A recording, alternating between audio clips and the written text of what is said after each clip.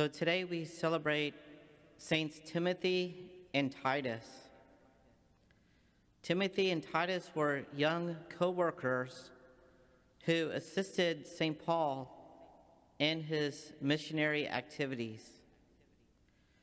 The New Testament contains 2 letters that Paul wrote to Timothy, and we see, of course, one example today that we read, as well as one to Titus.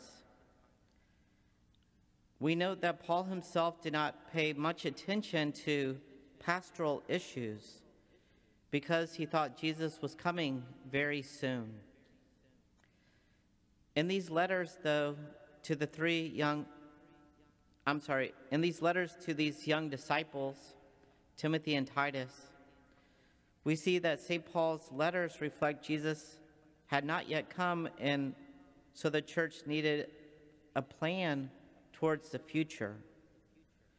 Since these are understood to be pastoral issues, these letters to Timothy and Titus are referred to as pastoral epistles. They remind us that the church does have a structure, and it is needed as we wait for the coming of Christ.